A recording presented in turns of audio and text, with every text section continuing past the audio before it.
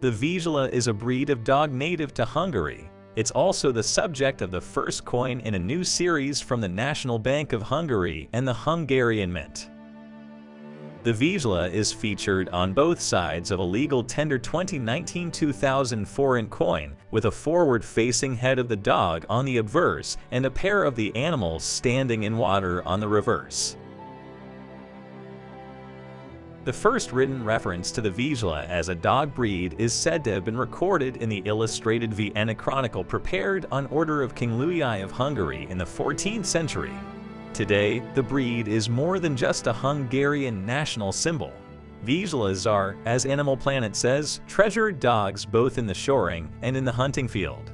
This breed combines the best traits of pointers and hunters in a robust but lithe frame. While they are avid hunters, what Vizslas want most in the whole world is to be by your side as much as possible.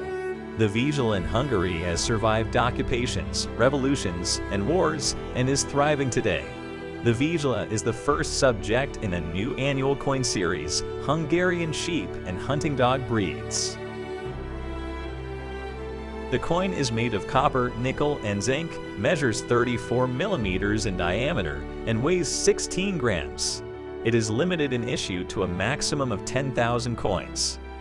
Its current price is between 150 to 200 euros.